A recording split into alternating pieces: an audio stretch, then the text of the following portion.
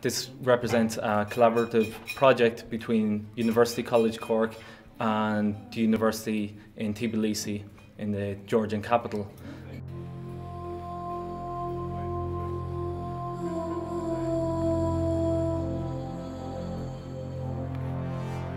This is a really incredible site because we have different occupation periods going back to the Middle Paleolithic.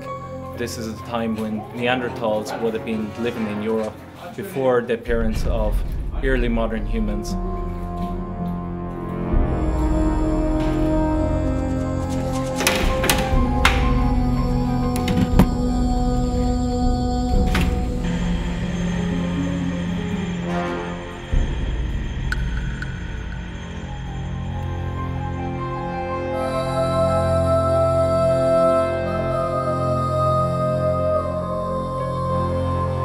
My specific duties are to analyse the human remains, any bone that we find at the site.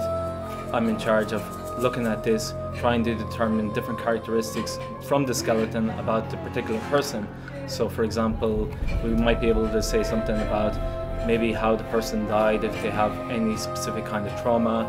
We can tell the gender of the individual, if it's male or if it's female. We can also say something about the age of the individual, whether it's a young person, middle-aged, older person.